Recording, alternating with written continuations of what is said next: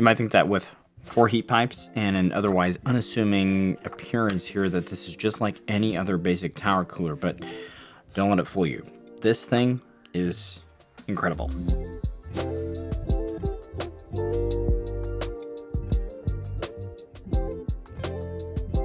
Welcome to Machines and More. So we got a new CPU cooler today from Arctic. This is the Freezer 36, so let's take a quick look here right now.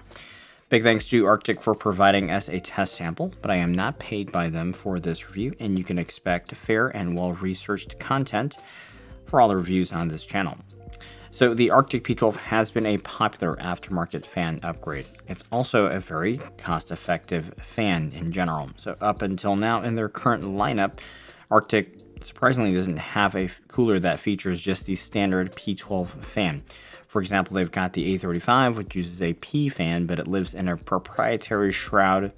You also have the Freezer 34. We've also reviewed that on this channel. And that one uses the Bionics P fan, which is similar, but it's a different RPM range. It's just not a stock P12 fan. It's interesting because we just looked at the new Liquid Freezer 3 240 AIO, which uses 2 stock P12 fans. And now today we get the air cooler equivalent, which is the Freezer 36. And that basically comes with 2 stock P12s and push-pull. This is the black version. The heatsink is covered in a matte black finish, and these are copper heat pipes, the 4 copper heat pipes at the bottom. And these are going to be bare copper in the standard version of the cooler. They're black here. Either way, they directly contact the CPU heat spreader. The heat pipes are exposed at the cold plate, and this one comes with their latest MX6 thermal paste. Curiously, and they've done this with very little negative impact with some of their other coolers, the contact patch here, it's quite small, and it only covers a portion of the AM4 IHS. It's even smaller than the AM5 IHS, and this would only cover the center of the rectangular LGA 1700 IHS. So on that note, like the Liquid Freezer 3, there just isn't any more support for the older Intel sockets, just LGA 1700 and the upcoming LGA 1851. Those will mount similarly to the LF3, where you remove the retention mechanism for the CPU and you just attach the included retention frame. For AM4 and AM5, you have a non-offset mounting bars, meaning they line up to the center of the IHS. And this will replace the stock motherboard cooler mounts, and you just screw in the cooler to these bars. But you'll see here, all right, just mock it up real quick and show you here. The cold plate doesn't fully cover even the AM5 IHS, okay? A little odd, but it works. You have aluminum heat fins. They are sculpted sharp to maximize the efficiency of the heat exchange. And my favorite aspect of this new cooler is how the fans mount. It looks kind of odd because you have screws pre-mounted in the fan, and you wonder, well, what are these doing here, right?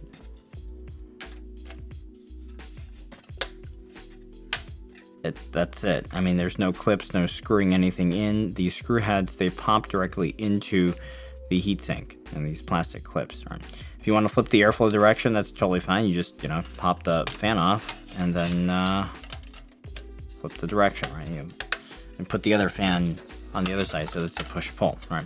So it's very elegant. Now, if there's one potential downside of this design, is that you can't then shift the fan up if you somehow have RAM interference. That's unlikely to happen though, because even with an ITX board with a tight layout such as the Asus X570i that I tested with, the outer edge of the fan is basically flush with the first RAM stick, right? So unless you have RAM with a huge, meaning wide heat spreader that also happens to be, tall on a mini-itx board, then maybe you'll have an issue, but practically speaking, RAM height is not usually going to be a factor with this cooler. The P12s are, equipped with the power sharing technology, which is just fancy speak for, it's a daisy chainable cable.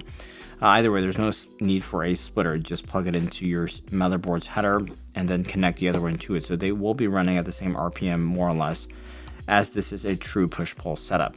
Interestingly, and I was a little bit concerned about this at first because I tested the NR200, this one's 159 millimeters tall. I validated that, but it somehow fits in the NR200.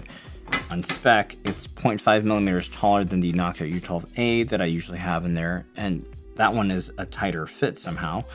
But this one does touch the side panel. You can tell there's a hint of a bulge at the panel, but it's really nothing noticeable. It's a lot better fit than the usual vein. Of course, there's no guarantees there. I am testing with the Asus X570i, so if you use a different board or a different platform, or, you know, case-to-case variants, it may not fit. But if you are thinking of building with the NR200 and this cooler, that's a very, very, very worthwhile shot because it works incredibly.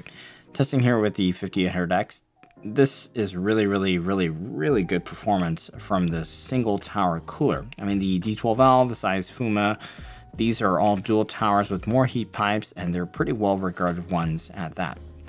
Fans here, they do max out at 1800 RPM, and this is still a top tier performer at this level. Now, since the LF3 also uses these two fans, it gives us an interesting comparison to see how much more efficient a radiator is. And of course, liquid cooling is more efficient. The same RPM, there really isn't a contest there, but you know, food for thought. So this really would also be great for a noise optimized setup with a lower TDP chip. I've been playing with the Ryzen 5 7600 lately for an upcoming build video, so I also tested that CPU. Even though the cooler's cold plate contact patch is a bit smaller than the AM5 IHS like we discussed, it still works absolutely fine, and with a slight all-core OC of 5.4 GHz on 1.25 volts, which equates to about 100 watts PPT, you got no problems here. It's able to keep it at a manageable temp, even with a fan speed of about 1470 RPM.